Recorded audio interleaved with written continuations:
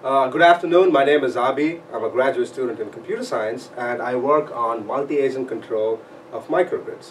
Now consider the problem at hand. You have three buildings, let's call them buildings on Michigan Tech's campus. Students come in early in the morning and their electricity consumption in the building goes up. People turn on the lights, people turn on heaters. When they leave back in the evening, you have to shut everything in the building down. Let's assume each building has its own generator and it has its own load, so lights and heating systems and so on. Each building is rather self-sufficient, self-contained, but turns out when you use a large machine to power small loads, it is incredibly inefficient. So you would think it would make sense to have one machine in one building power all the other buildings during periods of low consumption. Now in the past, researchers have tried that. They have a central computer that dispatches power to buildings as they need them.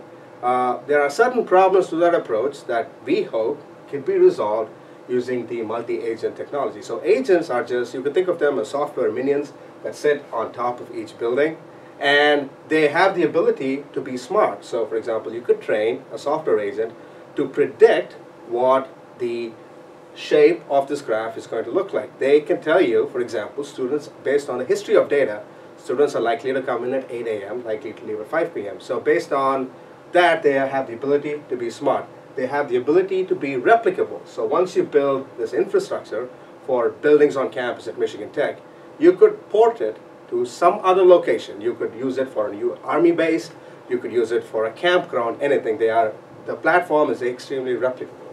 They are also scalable. You can start with 3 buildings without need for reprogramming or reconfiguring the network. You could just add one more building. You could just add one more node. It makes it easier and builds plug-and-play capabilities. And lastly, and more importantly, they're extremely resilient, by which I mean they offer redundancy. Let's consider, for example, the infrastructure between building A and building C breaks down.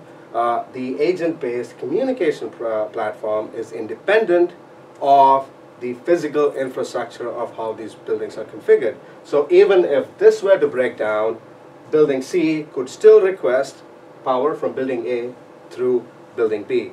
And by building small blocks of independent, autonomous, intelligent agents, we believe that we can prepare the world to meet the challenges of tomorrow's electric problems. Thank you and have a nice day.